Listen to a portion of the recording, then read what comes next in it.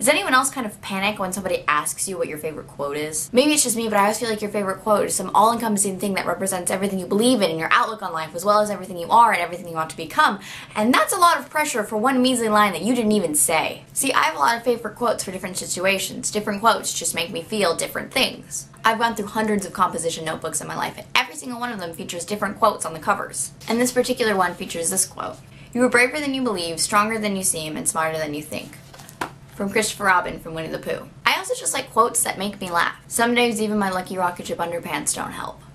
Calvin from Calvin and Hobbes. And sometimes I like quotes because they're said by some of my favorite people and pertain to certain aspects of my life. Art challenges technology, technology inspires the art. John Lasseter. It's kind of fun to do the impossible. Walt Disney. And sometimes I just like quotes because of the way they sound or what they make me think about. Imagining the future is a kind of nostalgia. John Green. Opportunity is not a lengthy visitor into the woods. We can either be 9 people's favorite thing or 100 people's 9th favorite thing.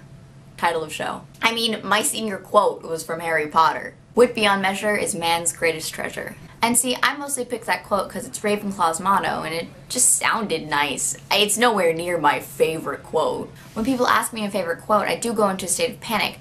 Asking for your favorite quote is not like asking for your favorite color or your favorite pizza topping. No one analyzes your favorite pizza topping. It's just a thing you prefer. Your favorite quote has to be something intelligent yet insightful, and it's even better if it's a tad bit witty. Some people like their favorite quotes to be said by ancient philosophers or dead poets, and some people like them to be said by Dr. Seuss or Walt Disney. And let's go back to the very strange phenomenon that is having a favorite saying by someone else. From now on, I'm only quoting myself.